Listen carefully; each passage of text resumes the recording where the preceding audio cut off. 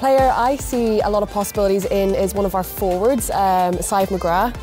She's our youngest player on the team, on the squad for the Six Nations, and she is just exceptional. She's a loose head prop and just stands her ground. She's so explosive around the park. She looks like she's been playing for years. For me, it's Aoife Dalton. I play in the centres with her, so I link in with her a lot. She got her first cap in Japan, and since then, to see the growth in her through club, through Interpros, and to now is honestly unbelievable. She's just skyrocketed in her performance.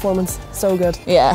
The player I see the possibilities in is Donna O'Brien. She's in amazing form at the moment, taking it back to Japan where she really got a chance to take that 10 jersey, and she's really put her hand up for it. So young but seems so experienced, like she's got such a calm head on her, and I think the future is so bright for her.